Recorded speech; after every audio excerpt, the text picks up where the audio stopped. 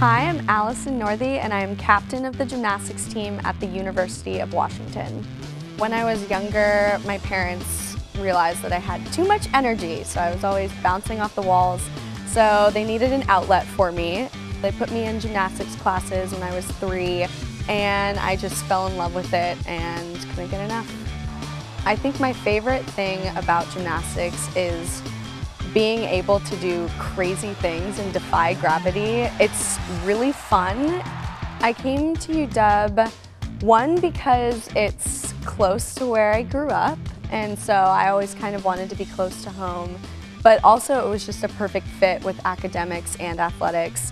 My major is biology and I'm minoring in marine biology. Growing up, I always was on the Puget Sound and kind of picking around at the starfish and crabs there, so I think I really developed a love for marine biology at a young age. Being a Division I athlete is really tough, especially on top of studying biology or anything in the sciences. It's just a matter of compartmentalizing my life a little bit and putting all of my effort into everything I do.